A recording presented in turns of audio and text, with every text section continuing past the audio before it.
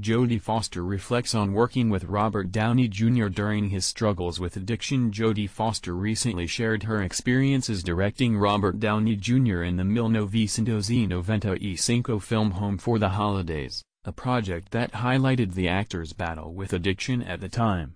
In an intimate Esquire magazine interview, Foster recounted the difficulties she faced when Downey Jr.'s substance abuse issues would disrupt the filming process.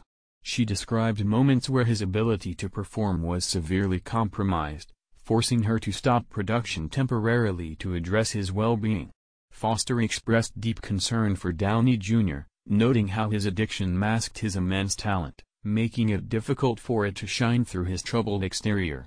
Despite these challenges, she acknowledged that there was a glimmer of hope, a recognition that his disciplined transformation in later years was a survival strategy.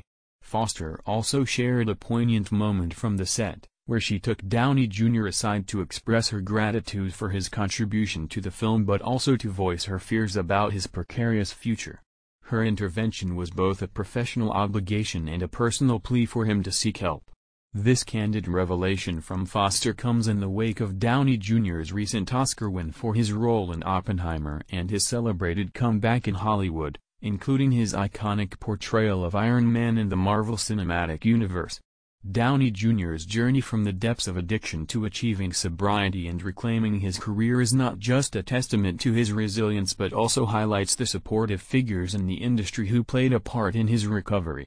Foster's account provides a rare insight into the personal struggles of a Hollywood star and the impact it has on their colleagues and the production environment.